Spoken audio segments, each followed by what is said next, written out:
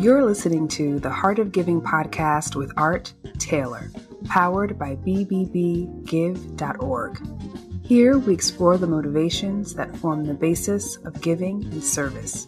We inspire generosity and celebrate the transformative effects that giving and service have on the human spirit and on community.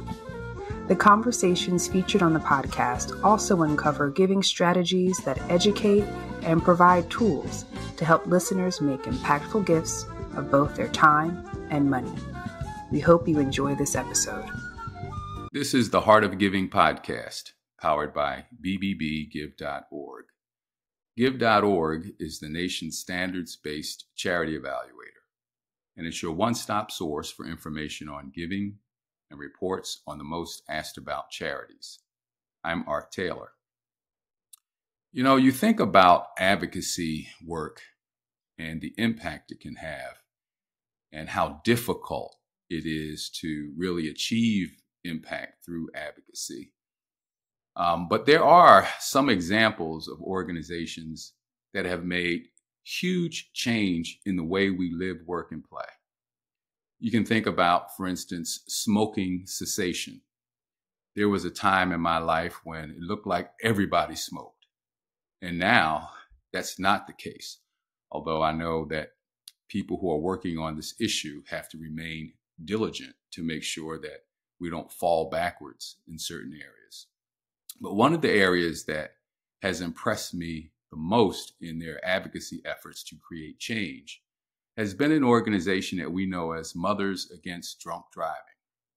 Now, this is an organization that started in the 80s and made significant inroads in how we look at and think about getting behind the wheel while we're impaired or while we've had something to drink, alcoholic or other substances.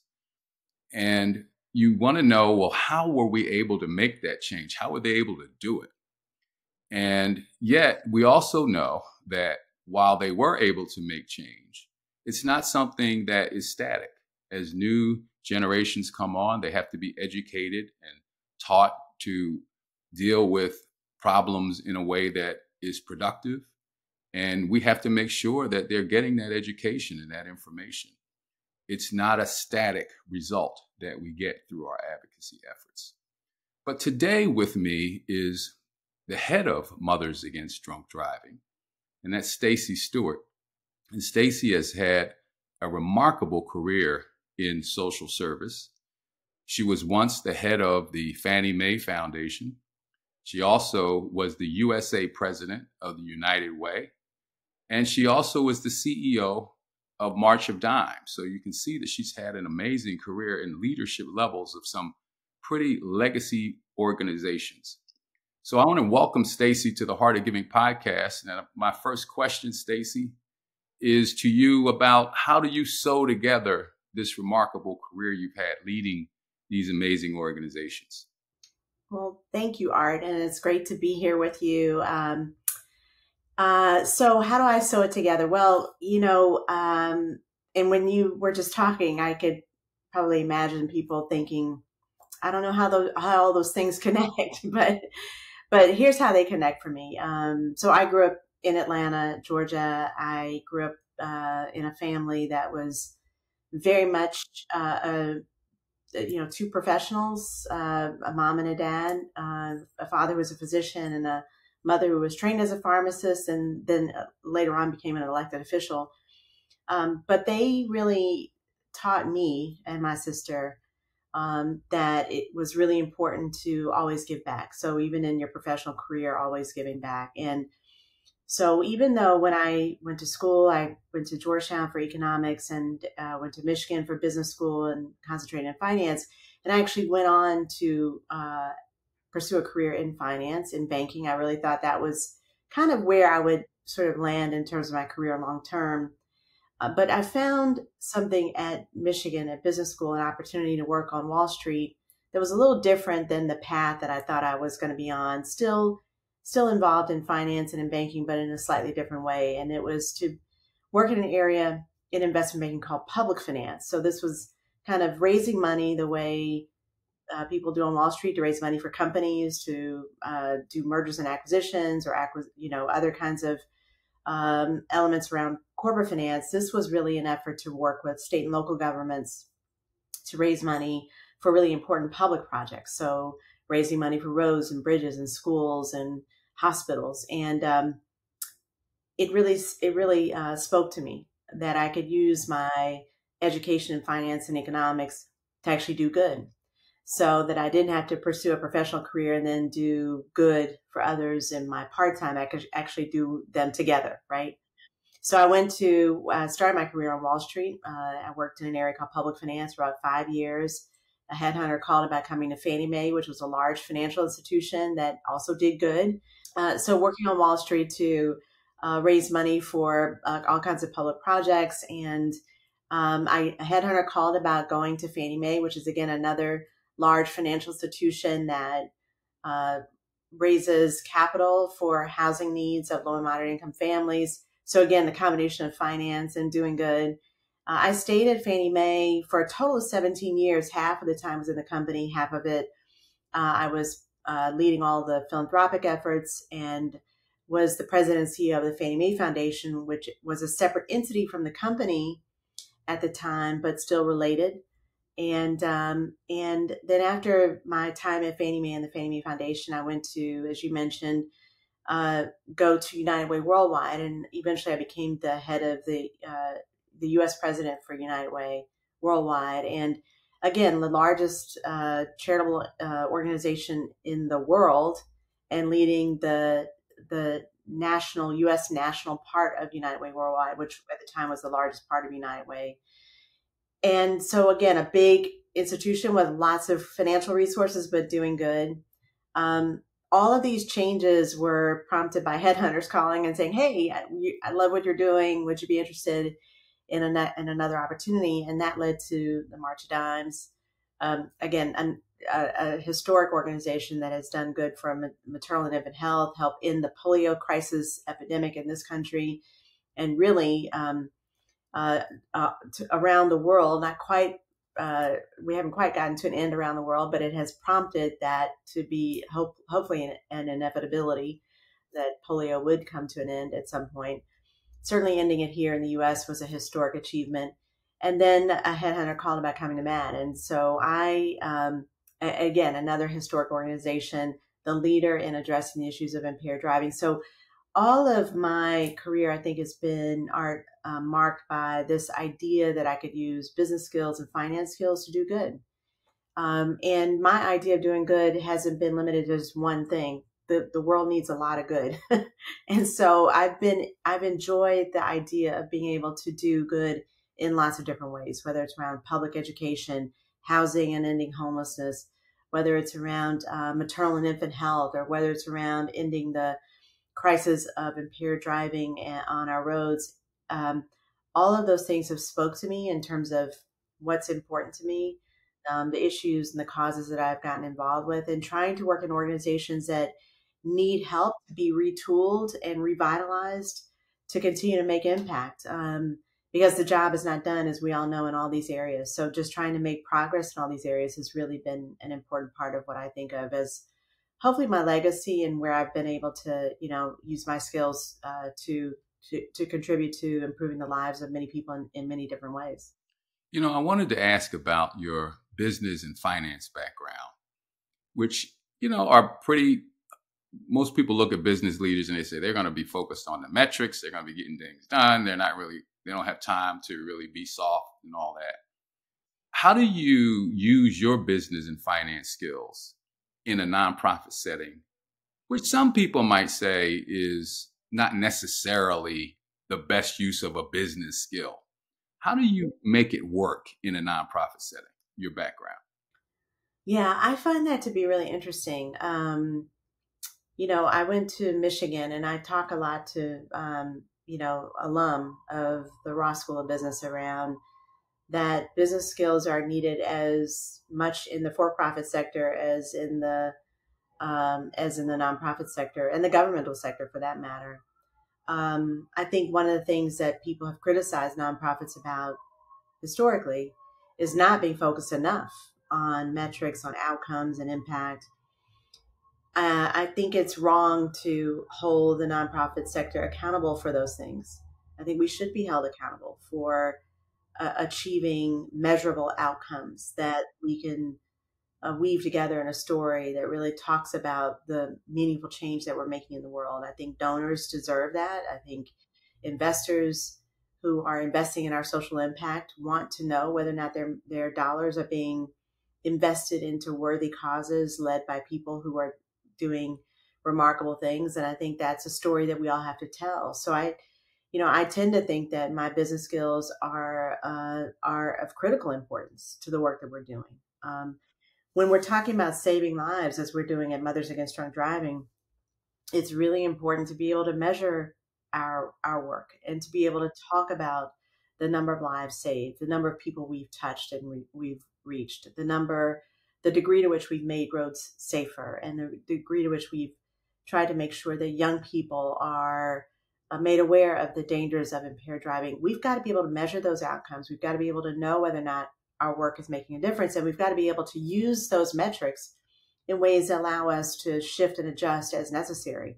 Just like you'd find in a company. If a company is producing products or involved in any kind of business or consulting efforts or whatever it is, they have to know whether or not their customers are happy. They have to know whether or not they're making a bottom line impact. All those things are the same. I think it's very important to understand that the only real difference between a nonprofit and a for-profit organization or entity is really a tax status. Many of the things that we focus on in the nonprofit sector are the same things we have to focus on. Are we profitable? In a sense that, if we're operating a deficit, that's not a sustainable thing, right? So for whether you're a nonprofit or for profit, it doesn't matter. Do you have sufficient cash flow to sustain your operations? Are you competitive in the marketplace? Are you able to attract the best talent, right? These are all things that I have to focus on as a CEO. And these are the same conversations that I'm talking to a corporate CEO, the same kinds of things that they're focusing on as well. And so, I think we've kind of lost ourselves in this idea that nonprofit leaders have to be soft and not be so concerned about these kinds of outcomes. I just think that's simply wrong. I think nonprofit leaders have a different mission sometimes. I mean, our mission is around things that are changing society and community, and that may be different from products produced. But at the end of the day, the metrics are often the same and the outcomes are often the same. And in terms of things that we measure in terms of organizational success. So I think they are completely transferable. What I learned at business school is completely transferable to the work I do every single day, whether it's at MADD or at any of the other positions I've held. Yeah. Well, you sing into my ears because it's a little known fact that I started my career as a CPA. So you're definitely, singing my song. And and so I try to keep it secret so people don't think that I'm just focused on the numbers. But you have to be. It's not true that our missions are easy to achieve. I mean, look at what you're doing. It's not easy to get people to do what's sensible, right? Sometimes. Mm-hmm. But we have to keep pressing forward. But you also want to measure the progress that you are making. You want to know where you're not performing well. And you have to keep tabs on those things so that you know what you're doing. Hope matters, right? Hope is all about, let's try it, even though we don't know for sure if it'll work or not. We need that too. But once we start moving, we have to make sure that we're building institutions that are sustainable and can follow up on that hope that we have. So great to hear that. And I'm glad that you have succeeded in so many organizations with your business and finance orientation. That's some progress, I think, that we're making. Yes. Let me ask you, though, more about MADD. Yeah. And how are we doing?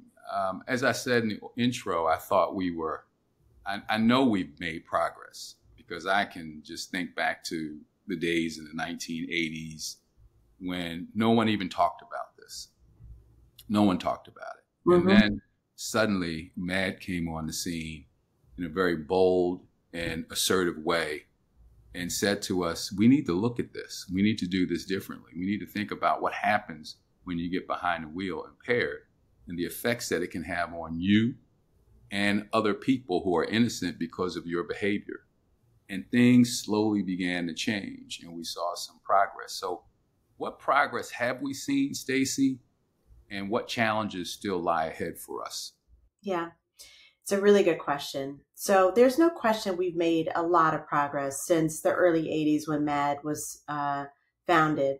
We'll be 45 years old next year, and there has been a significant amount of progress over that 45-year history in reducing the number of fatalities and injuries on our roads as a result of impaired driving. MADD was started as an organization by a woman who had lost her daughter in a drunk driving crash. And it was out of her passion and turning that passion into pain that MADD started and really exploded in terms of a grassroots movement throughout the country. And so now we are active in just about every state around the country. We are involved in advocacy and serving victims and survivors and really trying to change the outcomes so that we keep our roads safer.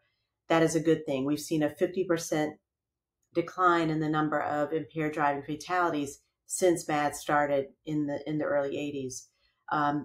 If you ask people of a certain age who MADD is, people will remember a lot of things about MADD, about how we were in their schools talking about not getting behind the wheel if you've been drinking, and certainly if you're underage, not drinking at all, and making sure that people are aware of the dangers of underage drinking, the dangers of getting behind the wheel if you've been especially using alcohol.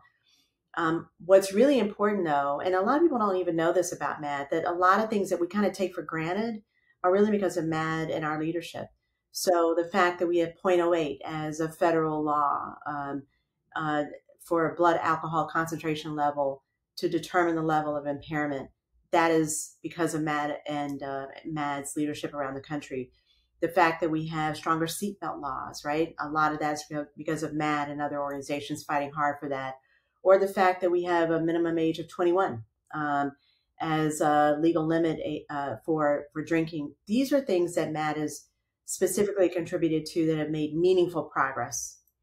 But I think what has happened, especially over more recent years, is a couple of things. One is that I think in MADD, we took our foot off of the gas a little bit in terms of continuing to really, really pound the public with these messages around drunk driving and impaired driving is a crime. It's 100% preventable, and that people have to make decisions that keep people safe. So if you've been drinking or using other substances, you should not be behind the wheel. I think we took our eye off the ball a little bit in terms of continuing to pound those messages publicly in schools, especially with young people. So a lot of young people, while I'm of a certain age where I know of MADD, there are a lot of young people when I ask them and tell them, hey, I'm the CEO of MADD, they're like, what is that? What is that organization? I've never heard of that before.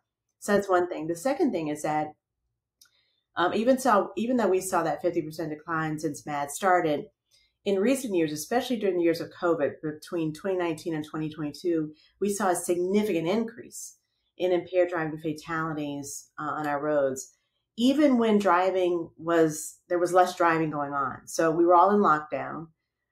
We were not on the roads as much, but we saw a 33% increase in fatalities and a significant increase in injuries. So what we have to acknowledge is going on is the fact that we lost a generation or two of people who didn't get that message around the dangers of drunk driving. And we were facing an unprecedented crisis of mental health challenges, anxiety, depression, a lot of mental health issues, a lot of alcohol and other substances being used, people then getting on the roads and driving after they had been either drinking or using other substances, and making our roads safer and unsafe, less safe, I should say. And that has been a big challenge that we're now trying to bend the curve back down of making sure that people are aware that this is still a crisis on our roads, that we haven't completely done away with this. A lot of people think, oh, well, we have rideshare. Didn't people get these messages from years ago? Well, no, we have not been getting through to as many people as we need to around the dangers of underage drinking and the dangers of getting behind the wheel and drinking and using substances. The last thing I'll just say about this is that there's a lot more we're seeing in the data around who are the people that are impaired today, right? When we look at a lot of the drivers who are contributing to the fatalities, 2/3 of them are driving at the level of 0.15 or greater in terms of their blood alcohol concentration level. And remember, the legal limit is 0.08. People, 2/3 of the drivers that are leading to the fatalities are at 0.15 or above. That's almost twice the legal limit. And just to put that in perspective, Art, someone at 0.15 or above is on average, and everyone's different, but just say on average, it's comparable to a man, 60-pound man, who over the past hour has drunk 7 or 8 drinks in the past hour. That is someone who is not a casual drinker, let's just say.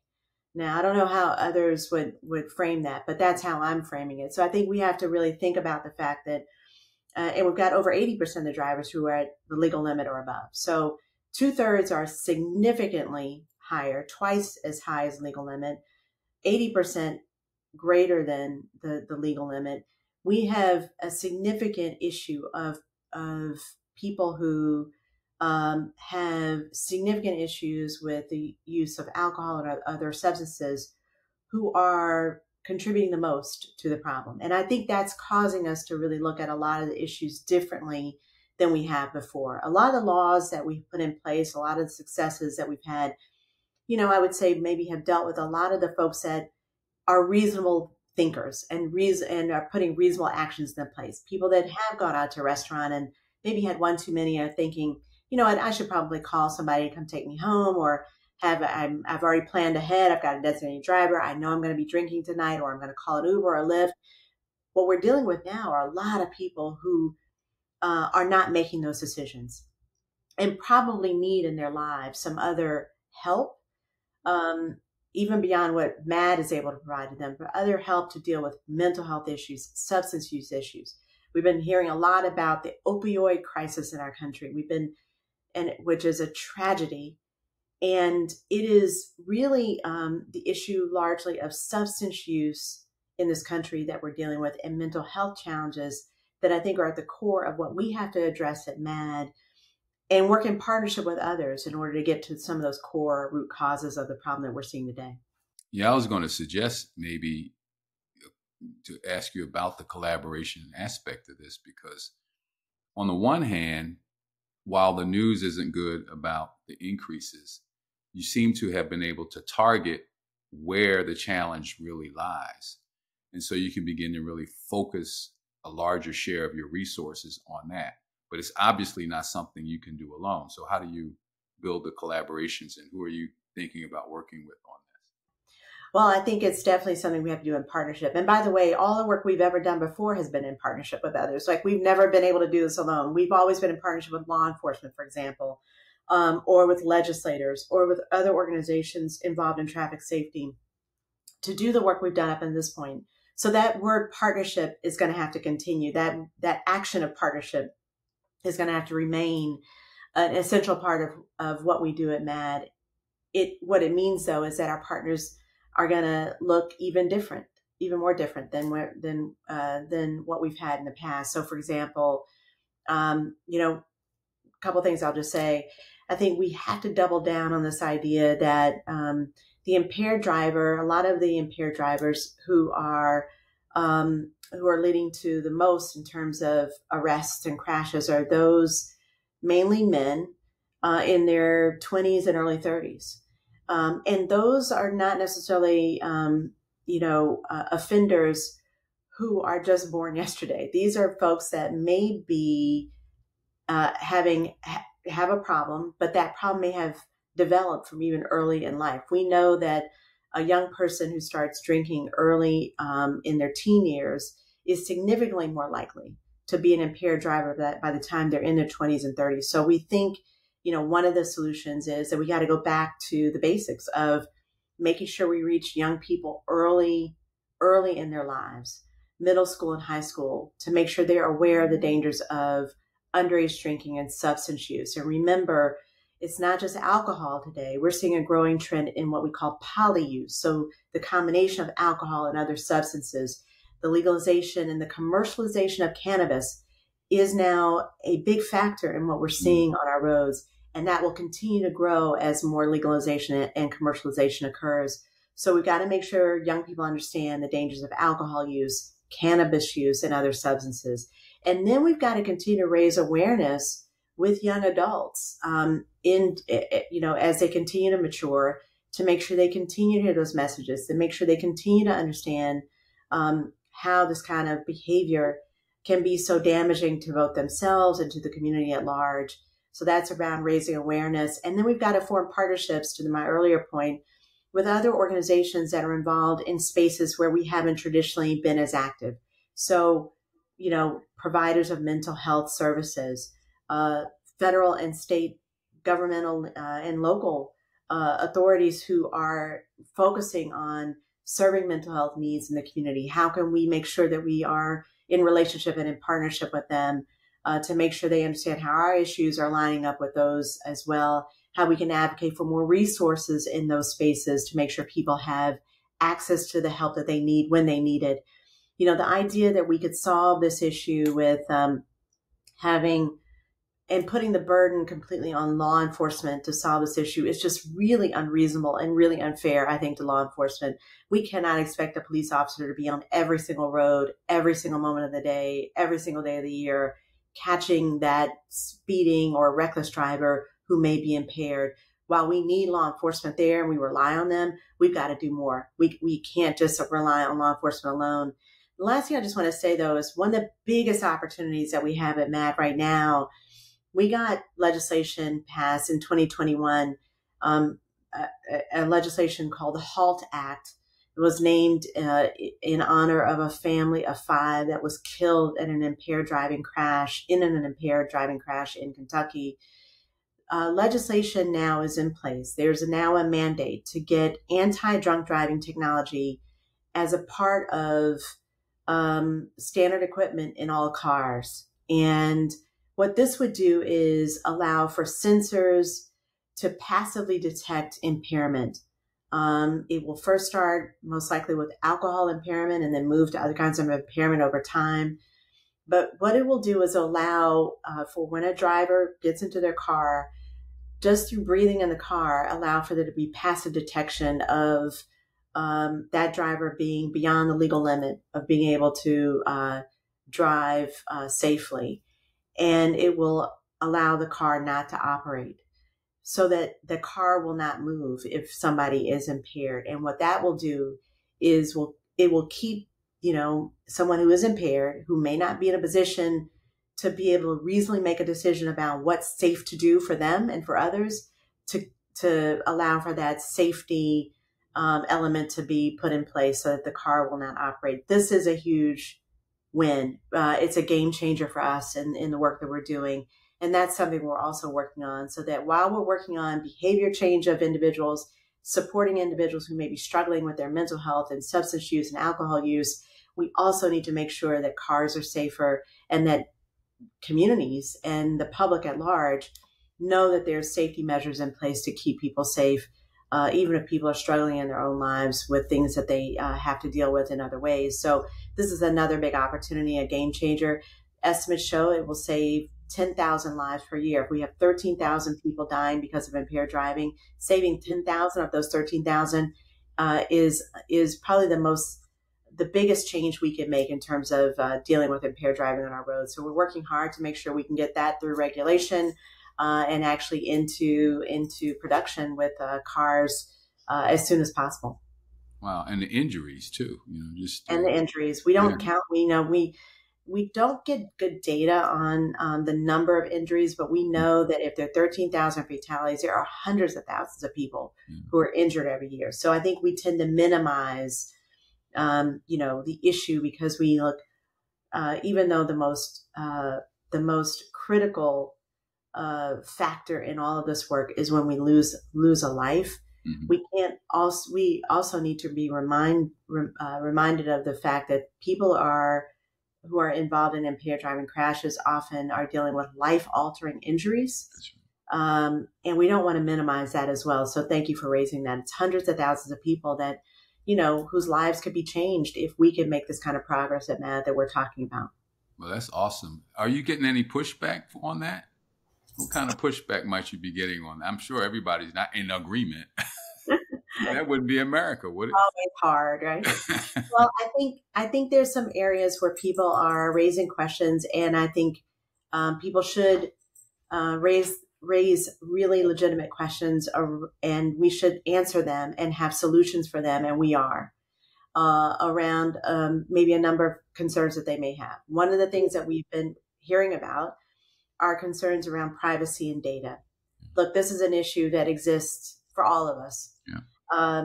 We're sitting here. I know you've probably got your phone in front of you somewhere. I do too. My phone is listening to me right now, hearing everything that I'm saying.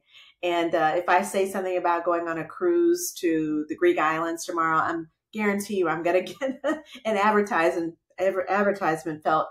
fed to me, soliciting me for a cruise line that is willing to offer a deal. Right. The funny one for me is that we have this thing that kind of sweeps the floor, and every so often the Roomba, yes. The Roomba's like listening in on what we're doing. Yes. Hard to believe. I was just at the Governor's Highway Safety Association and talking on a panel around the future of road safety, and the moderator highlighted the Jetsons cartoon that I used to love when I was a little girl. And it showed during the Jetsons, it showed like, motorized cleaners of your floor that, this was back in the 60s, right? But it was already predicting that we would have a Roomba. So to your point, so the issues of privacy and data are ever present when you talk about technology.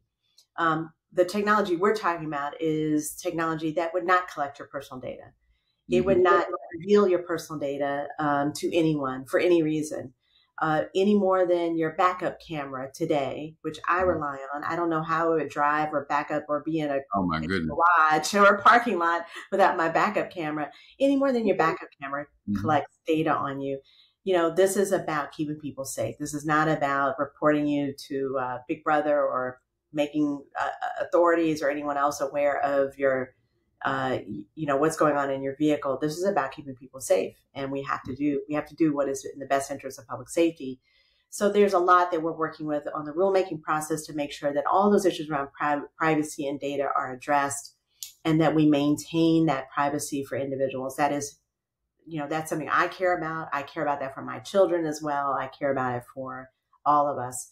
That's one of the things. Obviously, this would be a big change in how automobiles are manufactured in this country and potentially around the world. So that obviously is something that we have to factor in, that this would be a big change for the automotive companies, and we want to work with them to make sure that this kind of change can be accommodated the way they've accommodated other kinds of safety features in the past, and we've been able to overcome those barriers. I think one of the things that we have to lose sight of is, even though there is change, and even though there will be adjustments to this, there is nothing that should come between us and the ability, if we have it, to save lives. This technology exists today. This technology is not in the Jetsons' future. It is available to us right now. It just has to get into the cars. So if we have a solution that we know exists that can save 10,000 lives a year, keep hundreds of thousands of people from being injured every single year, the question is, why would we not do that? Yeah. And what is the argument against that? It is hard to imagine that there's a legitimate argument that should say, well, no, I think we should probably pass on that. Yeah. Try saying that to the many thousands of victims and survivors that we work with at MADD, who've lost loved ones, who've lost children, spouses, family members, loved ones, who themselves have been injured in a crash. You try saying that to people, that this is not something that we can afford to do. It is not something that's in the best interest of the public. It's very hard to be able to legitimately go to any family and say that we should not be working as hard as possible if we have solutions, to put those solutions in place. And so one of the things we do at MADD is we work with victims and survivors, and they have all said that this is something they will fight for because if it means saving someone else's life, maybe it didn't work for them. Maybe it wasn't in place for their family member. But if it can be in place for someone else, if it can protect someone else's child, keep them safe at night when they're coming home from a party or from the prom or from homecoming or just out running errands, then we should make every effort to make sure that this solution is in place. So that's what we're doing at MADD is working hard for victims and survivors today, but those that would be a victim and survivor in the future, and making sure we can keep people as safe as possible. Wonderful.